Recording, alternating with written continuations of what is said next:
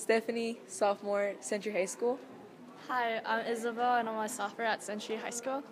I'm Hazel, I'm a sophomore at Century High School. What inspired you the most about the whole thing?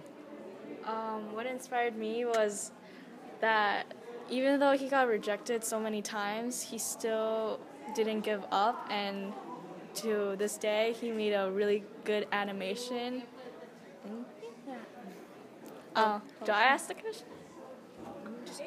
So, what does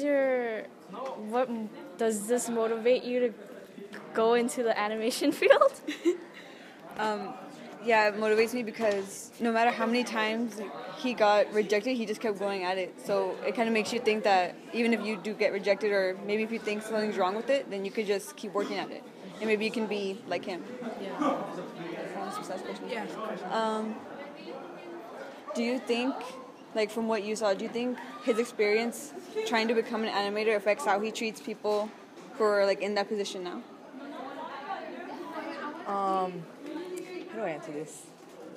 I feel like with this experience, I feel like with experience, he can because you know how some people, they say things and they just want to they always put the positive stuff out there instead of the negative stuff. Mm-hmm.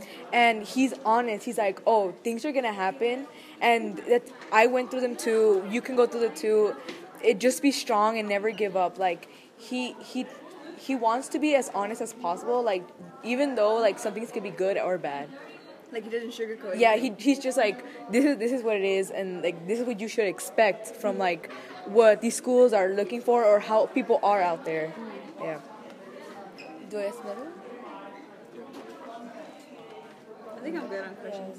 Yeah.